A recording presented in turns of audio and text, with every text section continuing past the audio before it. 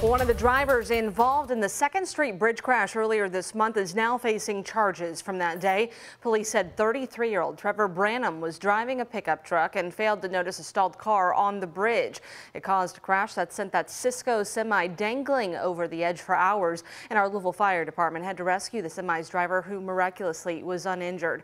Branham was taken to University Hospital with serious injuries. We're told witnesses told police he was driving recklessly, weaving in and out of traffic on the bridge before this crash. He's charged with 4 counts of wanton endangerment and driving with a suspended license out of Indiana. He did post bond Friday and will be back in court on May 15th.